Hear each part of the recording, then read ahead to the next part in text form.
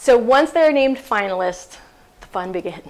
I think it's when you get to the job fair that you really have the ability to affect your own destiny. You're both a buyer and a seller at the same time. I think I had 13 interviews. Don't wait for the job fair. It's really important to start, looking at the PMF website, seeing what different opportunities are available, reaching out to the PMF coordinators. A lot of times people have interviews set up before the job fair or even at the job fair, long before they step through that door. And so that prep time and that outreach, I think, is really important for students. So and then we also, I say get in touch with alumni, talk to the people who've done this before. We hold a brown bag session for them so that they really understand. Because the job fair can be a little bit of craziness.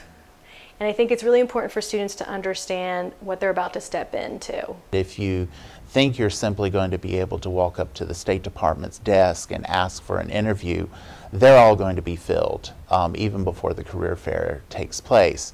So what you need to be doing is looking at the PMF's website at all of the positions that are being listed, find out which ones are available, go ahead and be applying for those, and hopefully interviews will be scheduled before you even go to the career fair. You may find yourself with many different job opportunities, and it's truly inspiring in the sense that one day you could literally go from a future in which you are an intelligence analyst to a future when you are a forest ranger in the span of 2 15-minute interviews.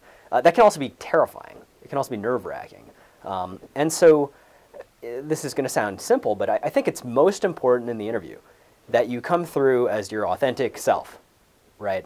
I just don't believe that there's one sort of archetype for the people that are hired as PMFs. That's not been my experience. I've hired PMFs. I've made through the PMF process. It's really important that you're true to yourself and that you're able to tell your story, that elevator speech in a succinct fashion, but not sort of conform to what you think the model of the ideal PMF is, whether that's wearing a navy suit or a charcoal suit with a very polished 30-second pitch about a time when you showed leadership experience. It's better to just be you.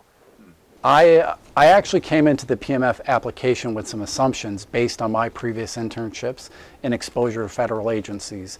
And while they are all positive, when I came to the actual job fair, I met so many new people and were introduced to agencies that I hadn't previously interacted with that I ended up sort of reevaluating in the midst of the job fair some of my preferences and my assumptions, so much so that I actually accepted a position that I didn't predict or even scout out prior to coming to the job fair. So my advice would be, don't kind of get tunnel vision and just lock into, well, I'm interested in international relations, so I'm going to go to the State Department.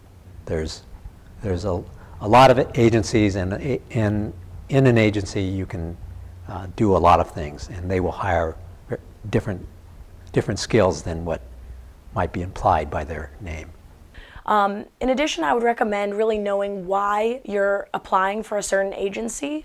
Not only are you going to get asked that invariably in the interview, but I think it is important for an applicant to understand why they're looking at a certain agency. Is it the mission? Is it the job duties that you'd be performing? Is it both? Really be able to articulate an answer to that question about why you're interested in the agency, and I think that'll help you out in the end.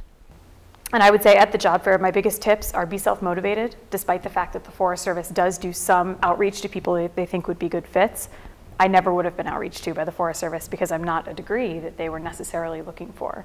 And so it was me finding a job and being proactive in that outreach that helped me to get a position. So I would absolutely say be proactive, be professional in all of your communications. Your emails are your cover letters, and that's an important thing to remember. So the question I got asked in every interview was, why do you want to work for the federal government? And so I got my answer down to that very quickly.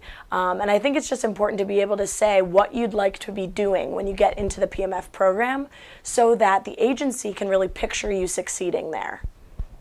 I would say dress professionally. This is a job fair, but definitely have a little bit of personality. It is a sea of black suits when you walk into that job fair. And so any way that you can help to make yourself stand apart, whether it's through your personality or a way you're presenting yourself, I would absolutely recommend. And I would also say when you get to that job fair, beeline towards the table that you think you're most excited about, because interview slots will fill up fast. And I think my last piece of advice for navigating the whole process would be to pay careful attention to how the agency is presenting themselves and recruiting. I think it says a lot about what your fellowship will be like. There's also been a lot of our PMFs who we've selected who said, you know, I never considered the Forest Service, but when I went to the job fair and I saw the strength of the PMF program there, I was really intrigued and sold with it, even though my background is not, I mean, I'm not in forestry, or I'm not in wildlife management, you know, not the traditional disciplines.